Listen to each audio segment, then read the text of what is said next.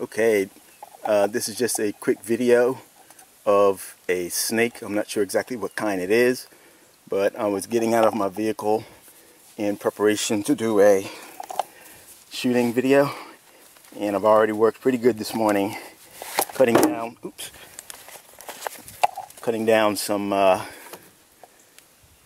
trees and such. And as I was getting out, I noticed this guy just kind of laying up here in the cut. See if we can get a zoom on that one. Yeah, there you go. And now this guy is kind of long. I'm not a snake expert at all.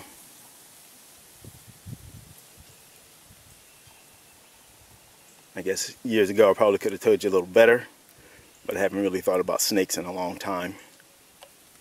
You know, I think all kids go through a fascination with snakes, and so did I. So I'll just have to look this guy up and see exactly what kind he is. Let's see if we can approach with caution.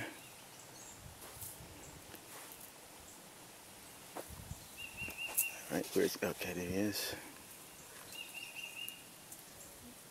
Thinking it might be a corn snake of some sort.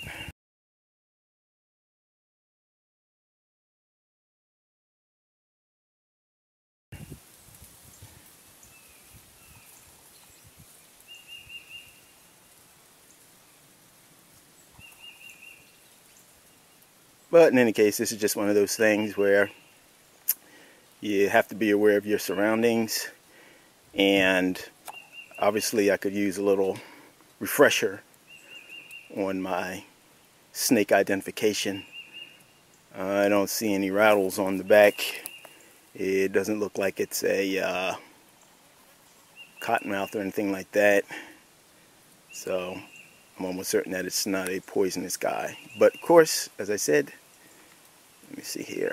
They say you can always tell by the eyes, because the vipers have those slotted eyes, and non-poisonous snakes, I think with the exception of the coral snake, don't see those guys too often, have those slotted eyes. And I think pit vipers, so they have those heat sensing organs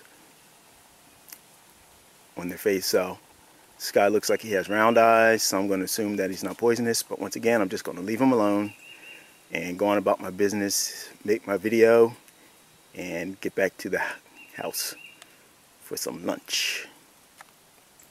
Alright, thanks for watching, and let me know what you guys think about snakes and whatnot. Alright, bye-bye.